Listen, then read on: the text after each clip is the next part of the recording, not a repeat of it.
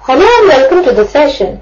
In this session, we will discuss the question which says that if Z is equal to A plus B iota and alpha is equal to Z plus Z iota whole upon Z minus Z iota, then show that absolute value of alpha is equal to 1.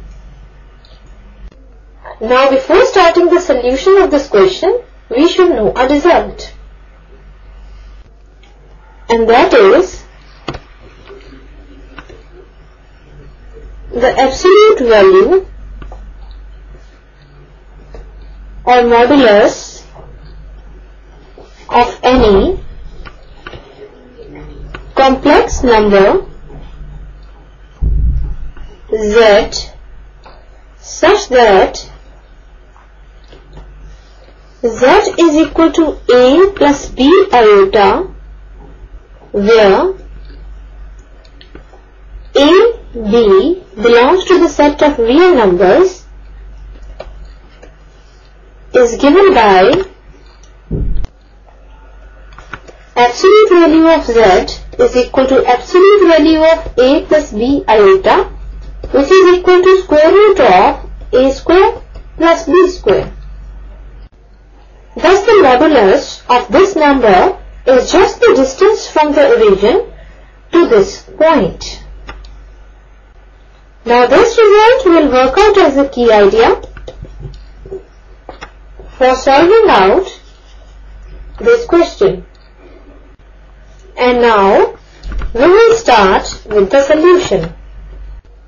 Now, in the question, this is given to us and we have to show that absolute value of alpha is equal to 1. So, given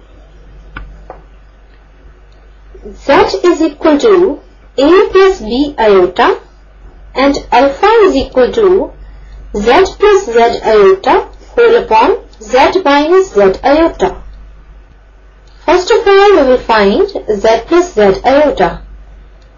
Now, Z plus Z iota will be equal to, now putting the value of Z here, this will be equal to A plus B iota plus A plus B iota the whole into iota. Now, this is further equal to A plus B iota plus A iota plus B iota square.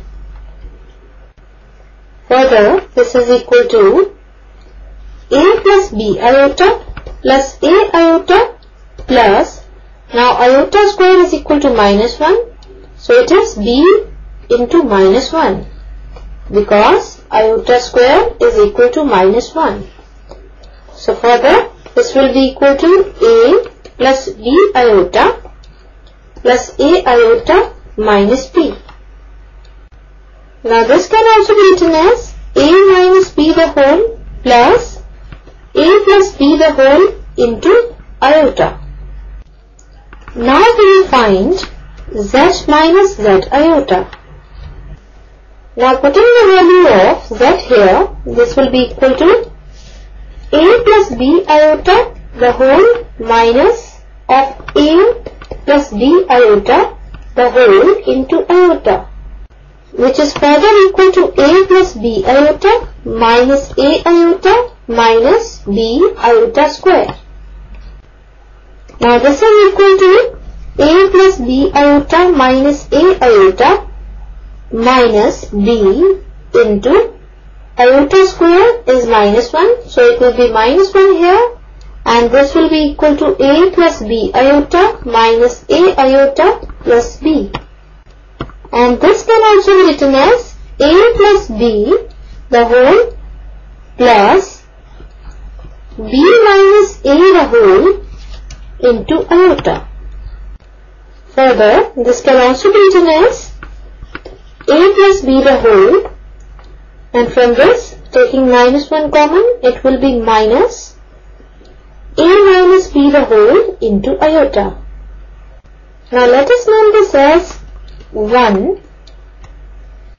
Now, this is Z plus Z iota and this is z minus z iota. Now, putting the values of z plus z iota and z minus z iota in 1, we get alpha is equal to a minus b the whole plus a plus b the whole into iota whole upon a plus b the whole minus of a minus b the whole into iota. And now we will rationalize this. So alpha will be equal to a minus b the whole plus a plus b the whole into iota whole upon a plus b the whole minus of a minus b the whole into iota. Now for rationalizing this, we will multiply the numerator and the denominator by the conjugate of this. So it will be into a plus b the whole plus a minus b the whole into iota whole upon a plus b the whole plus a minus b the whole into iota. So this implies alpha is equal to a minus b the whole plus a plus b the whole into iota the whole into a plus b the whole plus a minus b the whole into iota the whole upon a plus b the whole minus of a minus b the whole into iota the whole into a plus b the whole plus a minus b the whole into iota the whole. Now this implies alpha is equal to, first of all we will solve the numerator, so it will be a minus b the whole into a plus b the whole plus a minus b the whole into a minus b the whole into iota plus a plus b the whole into a plus b the whole into iota plus a plus b the whole into iota into a minus b the whole into iota whole upon. Now for the denominator we will apply the formula of a minus b the whole into a plus b the whole, which is equal to a square minus b square. So by applying the formula here, this will be equal to a plus b whole square, that is a square minus b square, that will be a minus b the whole into iota whole square. Now this implies alpha is equal to a minus b the whole into a plus b the whole is equal to a square minus b square, and here a minus b the whole into a minus b the whole will be a minus b whole square into iota plus a plus b the whole into a plus b the whole will be a plus b whole square into iota plus a plus b the whole into a minus b the whole will be equal to a square minus b square the whole into iota will be iota square whole upon a plus b whole square minus of a minus b whole square into iota square. Now this implies alpha is equal to a square minus b square plus, from these two terms taking iota common, it will be a minus b whole square plus a plus b whole square the whole into iota plus a square minus b square the whole into iota square is minus 1 whole upon a plus b whole square minus of a minus b whole square into iota square, which is equal to minus 1.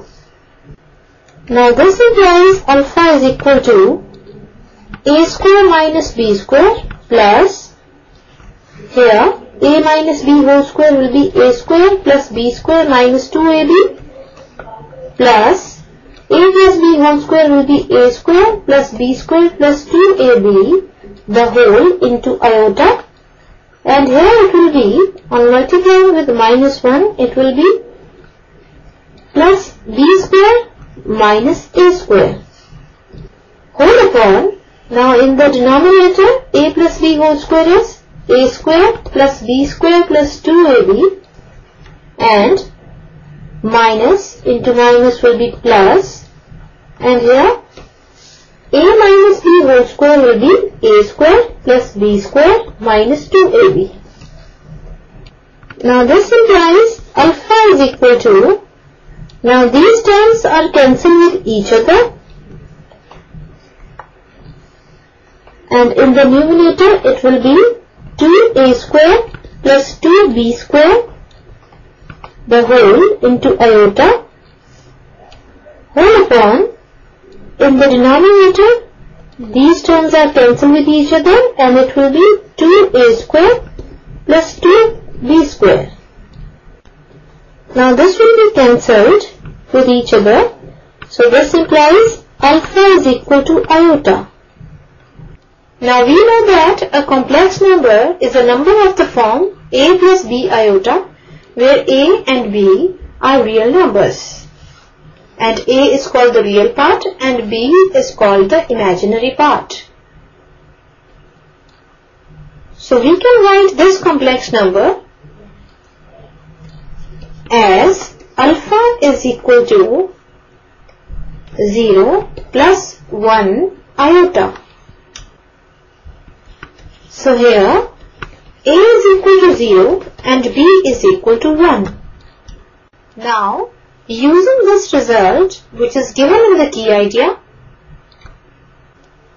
the absolute value of alpha is equal to square root of a square plus b square, which is equal to square root of 0 square plus 1 square, which is equal to root 1, and that is equal to 1. Hence, absolute value of alpha is equal to 1. So this is the solution of the given question, and that's all for this session. Hope you all have enjoyed the session.